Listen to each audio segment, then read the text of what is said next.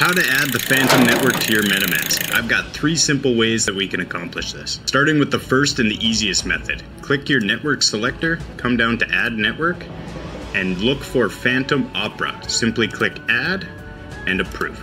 It's as simple as that. For method number 2, we're going to use chainlist.org. Simply come to the website, scroll down, and look for Fantom Opera, and click Connect. You will receive a message on your MetaMask, simply approve, and you're ready to rock. Now method 3 is where we can add our own RPC, rather than trusting MetaMask or chainlist.org for the RPC that they suggest. Come up to your network selector, click Add Network, scroll to the bottom, and click Add a Network manually.